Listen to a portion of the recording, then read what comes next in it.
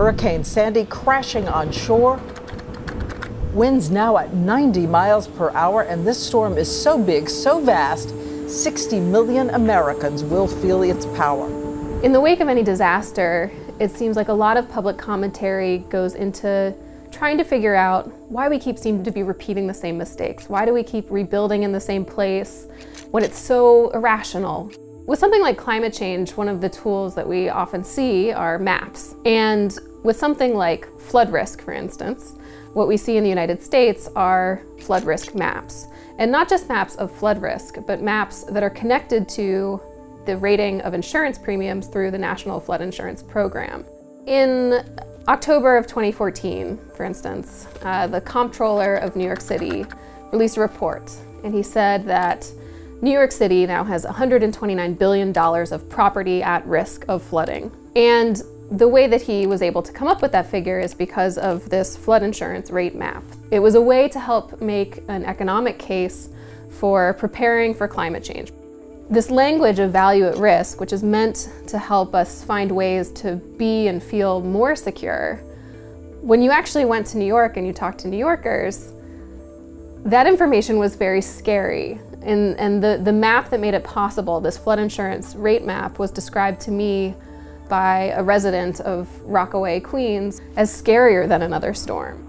Some people were going to have to pay for flood insurance for the first time. For some people, their premiums were going up from the hundreds of dollars per year to the thousands of dollars per year.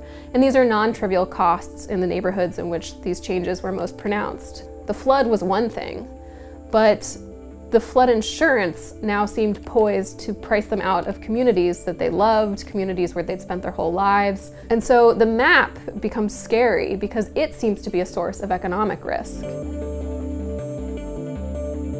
People were also worried about climate change, but in this very uneven way, because the maps themselves don't actually factor in climate change. They didn't even factor in Hurricane Sandy. But on the ground in New York City, it wasn't clear to people whether this was a signal, perhaps, of truly what the future would hold for New York. When policymakers like the comptroller use a term like value at risk, they're really talking about property value. People were worried about so much more than that. People felt that if they were really going to be priced out of these neighborhoods, then they weren't just losing an asset. They were losing an emotional attachment to a place. They were losing social connections to their neighbors. They were losing really the sense of identity that was kind of connected to their experiences and their histories living in particular parts of New York. So the decision of kind of what to do with this information immediately became much more complicated. Excavating values at risk, which will be different in different places for different groups of people and at different times, that helps us to understand actually what people experience when they're trying to make these decisions. It's never a simple cost-benefit calculation in the context of someone's actual life.